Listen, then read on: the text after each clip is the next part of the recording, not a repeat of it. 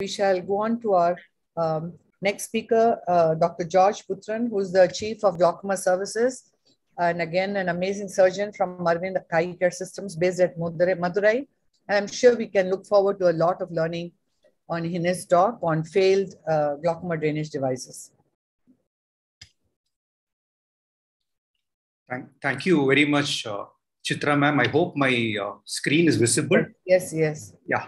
So in refractory glaucoma following a glaucoma drainage device, if there is an obvious cause, it's easy to treat the cause, like a tube blockage, a tube retraction, or a tenon cyst and bleb encapsulation. But in some of the cases, there is no apparent cause, and then it becomes much more difficult. So coming to the obvious causes, like iris or vitreous blocking the tube, it is highly rewarding if you could surgically remove this material, blocking the tube for better IOP control. Again, for tube retractions, it is, as Dr. Shanda has already mentioned, using surgeons occasionally need to lengthen tubes which have retracted. Also, if there's sufficient length of tube available, you could even resite it, as was done in this patient, to a different site in the anterior chamber. Or sometimes it might sometimes be easier to just put in a second tube. For example, this is a retracted tube and then an infranasal repeat tube. Here, another supratemporal retracted tube and a supranasal repeat tube. This is a significant late complication seen mostly with valve devices, the Ahmed glaucoma valve, where there is progressive thickening of the bleb capsule and increased intraocular pressure. This particular patient had, we excised the capsule beneath the conjunctiva, part of the capsule beneath the conjunctiva 3 times until it totally scarred down. And finally, we had to place a second tube in the infranasal quadrant. And this was in fact published as a BMJ case report. Now coming to, this is the most difficult part. You have a tube which works for about, this particular patient till 8 years post-op. This was a patient who had a lensectomy, vitrectomy for a microspherophakia, and then refractory glaucoma, first tube in the supratemporal quadrant. Nothing wrong here. And if you look at, this is the RD which was placed in the supratemporal aspect, and it looks like a relatively good diffuse bleb, but with IOPs refractory to maximal medicines. So we plan, this is just a few surgical tips on how to plan a repeat tube.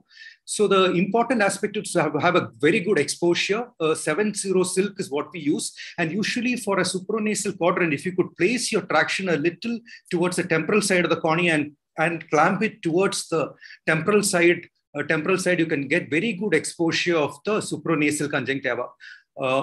Exposure is the key. And I think mentally also you should be prepared, and you should just assume that you're sitting supratemporal and you're doing your, just forget that the second tube is there, supratemporal, you're doing your first tube.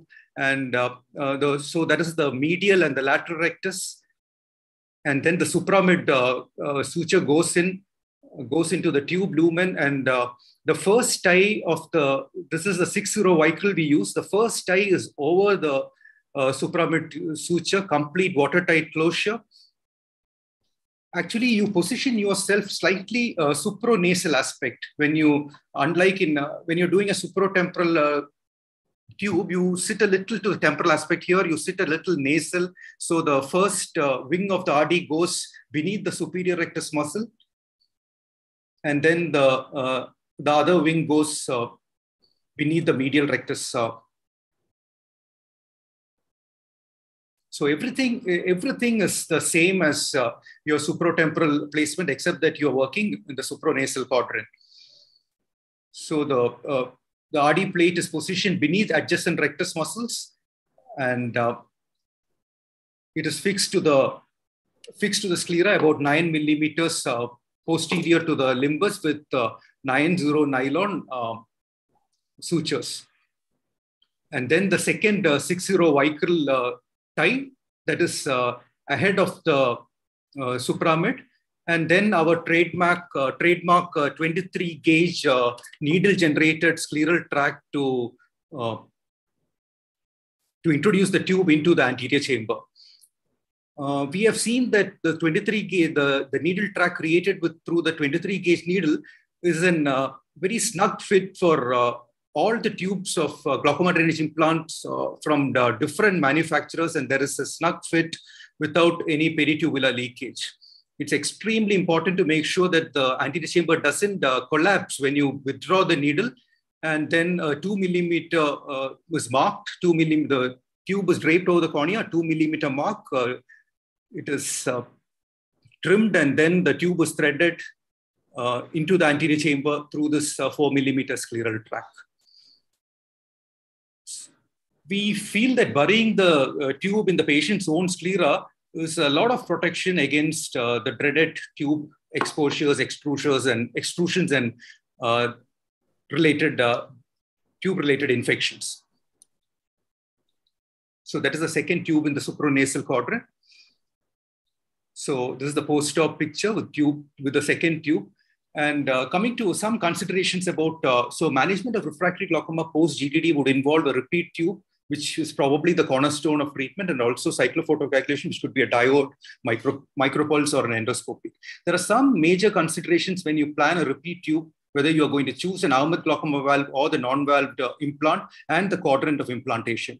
So this is something which is very important. The anteroposterior diameter of the Ahmed glaucoma valve is more than the non-valved RD.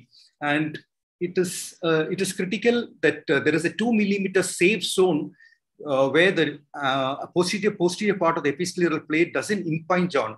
And so the AGVs might be safest in the supratemporal and infratemporal quadrants. Also, there is a bleb that forms infratemporally, could distort the lower eyelid. There is a lot of cosmesis involved. The scleral patch that may be kept there might be maximally exposed in the supratemporal quadrant. Again, we used to place a lot of infranasal implants till about 4 years back until we started analyzing our results with the infranasal implants in both adult and pediatric glaucomas. And to our surprise, we found that though the infranasal implants were working as well as the supratemporal implants in the adult group, in the pediatric group, placement of the RD in the supratemporal quadrant had better IOP-related outcomes and is a safer surgical option. The number of tube exposures were more in the infranasal quadrant in the pediatric age group. And so now our preferred go-to quadrant for a repeat tube is the supranasal quadrant. And repeat tube has a definite place in the management of select refractory glaucomas where the primary tube has failed and patient does not respond to maximal medical therapy. Thank you very much. Thank you very much, Dr. George. That was a very challenging case which you showed. So again, a very basic question. How do you assess a failing tube? You go by the bleb height or the IOP or the extent of glaucoma damage? I think it's unlike in blebs, in trabeculectomy blebs, we don't get much of a clue about bleb failure about the blebs over the episcleral plate of glaucoma drainage devices. Sometimes it's very obvious, like what we saw in the picture where there is a highly localized 10 tenon cyst there. But in most of the non-valved implants, it is nicely low and diffuse, but still with refractory IOP. I think the only way to go ahead with the treatment is to look at the intraocular pressures. Intraocular pressures keep rising with a maximal medical therapy. Probably there is some amount of bleb thickening that is happening. You could even do a B scan to see the aqueous reservoir between the plate and the fibrous capsule that forms around the episcleral plate. Again, you can also look at progressive glaucomatous optic nerve head and visual field loss also. Yeah. Thank you very much. Only I'm going to go on to the next speaker. I'm sure we need to have asked many more questions, but we have to do justice to all our speakers. And thanks a lot.